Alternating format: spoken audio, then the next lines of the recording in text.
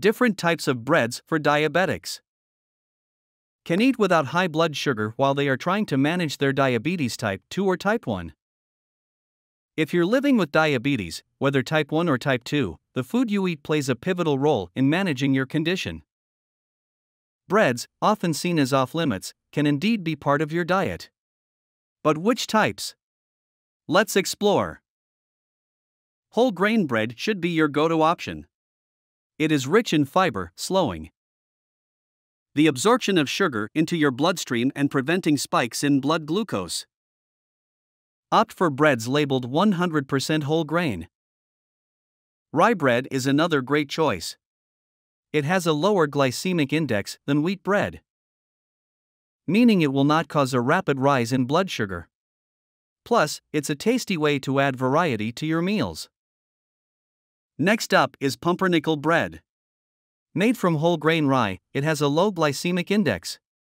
With its distinctive flavor, it's a delicious addition to your diabetic-friendly menu. Don't underestimate the power of sourdough. This bread's fermentation process can help decrease its glycemic index, making it a better choice for diabetics. However, choose whole grain sourdough for maximum benefits. Flaxseed bread, loaded with omega-3 fatty acids and fiber, is also an excellent choice. Its high fiber content can help slow down the rate at which sugar is absorbed into the bloodstream. Oat bread is another bread that's good for diabetics. It's high in fiber, especially beta-glucan, a type of soluble fiber that can help control blood sugar levels. Sprouted grain bread, made from whole grains that have begun to sprout, has a lower glycemic index than many other types of bread. Its high fiber and protein content can help control blood sugar. Ezekiel bread, a type of sprouted grain bread, is an excellent choice. It is made from a variety of whole grains and legumes.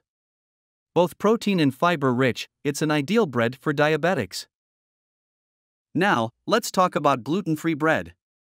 If you're diabetic and have a gluten intolerance, opt for gluten-free breads made from whole grains, like brown rice or quinoa. Lastly, look for breads fortified with nutrients like protein, fiber, and healthy fats. These can help slow down the absorption of glucose into the bloodstream and prevent blood sugar spikes. Remember, bread can be part of a balanced diabetic diet. The key is to choose wisely and monitor your portion sizes. Always opt for whole grain, nutrient-rich varieties, and avoid white, refined breads. In conclusion, managing diabetes doesn't mean you have to give up bread entirely. With careful selection, bread can be enjoyed as part of a healthy, balanced diet for people with diabetes. Consult your dietitian or healthcare provider to plan a diet that fits your personal health goals and food preferences.